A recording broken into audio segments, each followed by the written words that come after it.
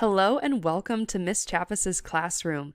Today we are going to be looking at the NightLab tool Juxtapose. We are going to go ahead and jump right in. First things first, we're going to start at the NightLab homepage, nightlab.northwestern.edu. Once you're here, you can go up and find the Projects tab and click on that. Once here, we're going to scroll down and find the tool which we're looking to use today. That is going to be Juxtapose. So we're going to click on that. And once you see Juxtapose in big bold letters, that's the right place to be. Go ahead and click on Make a Juxtapose. It should scroll you down to bottom of the page.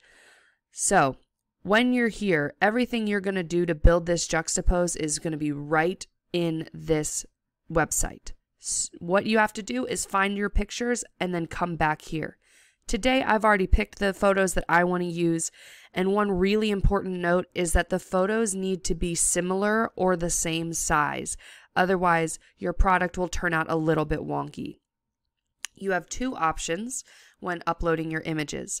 First, you can copy the image address from Google and paste it here, or you can upload it from Dropbox. It depends on where you have your images. So today I wanted to look at the difference between a map of Europe in 1914 before World War I and a map of Europe in 1919 after the end of World War I. So I've already picked out these two images that I want, and I'm going to upload them right from Dropbox. So I'm going to come in here and I'm going to say this is the first image that I want.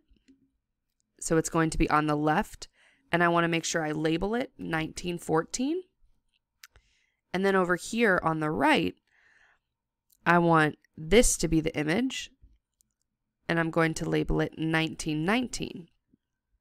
Right down here, you can see that we can decide whether or not to start the slider at the halfway point, at the 75% point, which is where I want to put mine today. And then all we have to do in order to see what it looks like is hit preview. It'll take us down here and we can see our finished product already. It's that easy. This bar, you just click it and slide. So we can look at the differences between Germany and what it used to be, and then how some of it got turned into Poland. Or you can look at the Austria-Hungary Empire right here, see how it was dissolved, and now we have Austria and Hungary and Czechoslovakia.